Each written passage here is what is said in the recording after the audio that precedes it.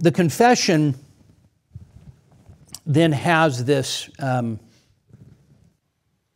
magnificent conclusion. Which doctrine of the Trinity is the foundation of all our communion with God and comfortable dependence on Him? Now, I want to tell you a historical fact, and I want you to make a conclusion. That phrase, let me read it again, which doctrine of the Trinity is the foundation of all our communion with God and comfortable dependence on Him. That last sentence is not in the Westminster Confession of Faith, but it is in the Savoy Declaration of Faith. If you know the Savoy Declaration of Faith, you will know that that was the Congregationalists' confession, right? Westminster Confession was the Presbyterian confession. The Savoy Declaration was the Congregationalists' confession. And who were the two leading Congregationalists of their day that had their hand in the Savoy Declaration? John Owen and Thomas Goodwin. And John Owen happened to write a little book called On Communion with God, in which he unfolds the absolutely marvelous redemptive benefit of a child of God being able to have communion with the Father and with the Son and with the Holy Spirit.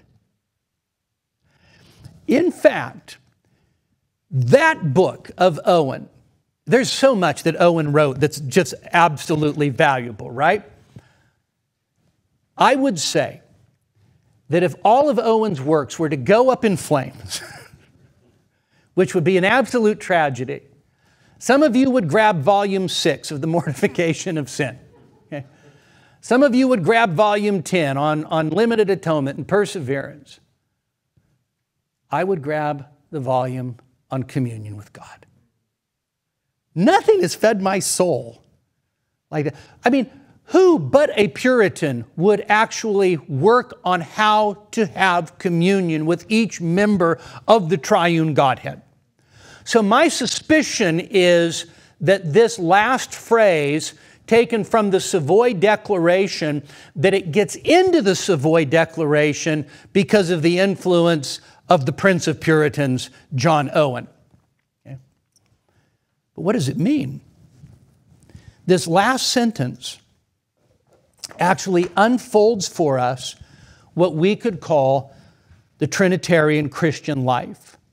There is, we just went over some unbelievably heady things, right? I mean, some things that, subsistences and persons and essence and all of that. And there's a sense where as you start to think about the Trinity, you feel like you are wading in way over our heads. But don't forget that knowing the triune God has incredibly rich devotional benefit in our lives. Think about your redemption like this. God, who is absolutely and perfectly satisfied in Himself, enjoying the fullness of Himself and His own love in the persons of the Trinity. So Augustine actually describes the Trinity like this, is that the Father is the lover, and the Son is the beloved, and the Spirit is the bond of love between the lover and the beloved. And Edwards would actually have a quite a similar type explanation of the triune Godhead. But here is this picture of Trinitarian blessedness that goes back forever. There never was a time where God was lonely. He was always in the fullness of society within the Father, Son, and the Holy Spirit. And it is that very triune fellowship and very triune blessedness that those who are in Christ are brought into that. Father, I pray that you would love them with the love that you loved me before the foundation of the world.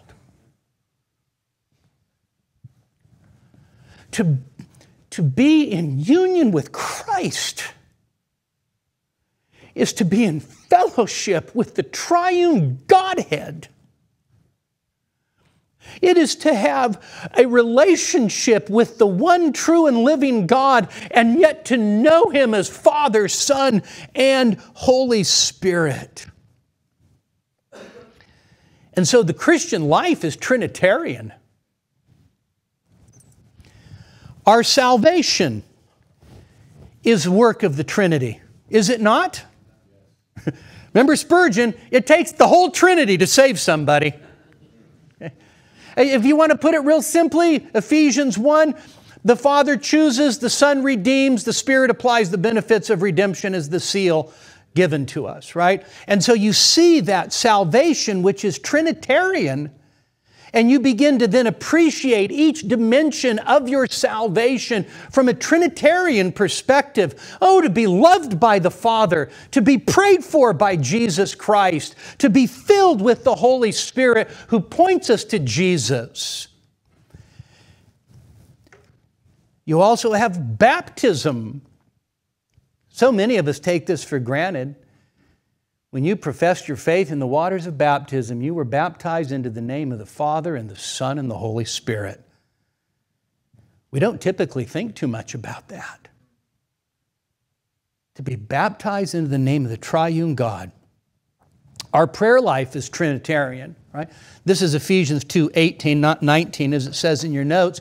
We are to come to God through Christ in the Spirit.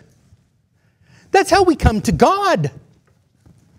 And so those who are saved are called into communion with the Trinity. And so Paul's benediction is, may the grace of our Lord Jesus Christ and the love of God and the fellowship of the Holy Spirit be with you all. Brothers, what that means is not only should we intentionally and actively seek communion with the triune God in full appreciation for what the Father and the Son and the Spirit do for us. I mean, just ferret those things out in your own mind of the distinctive work of each member of the Trinity. But what this also means is that our worship in our churches should be fully Trinitarian. We should not so order our worship services that people think that the only one we care about is the Father, or the only one we talk about is Jesus, or the only one we are concerned about is the Holy Spirit. By the way, you do see those trends in churches, don't you? Right? Specialize in the Spirit, specialize in Jesus, specialize in the Father. We should specialize in the triune God, Father, Son, and Holy Spirit. Our worship should be conscientiously Trinitarian to the praise of the Father and the Son and the Holy Spirit. If you are a pastor, your prayers should be infused with Trinitarianism. You should not have visitors leave your church wondering what you believed about the Trinity. That means that you sing it. It means that you pray it. And our theology should be robustly Trinitarian. And so Peter Toon, Anglican with wonderful book on the Trinity, says, what greater joy can a theologian have than to contemplate the glory of God in the face of Jesus Christ, His Son, by the illumination and inspiration of the Holy Spirit?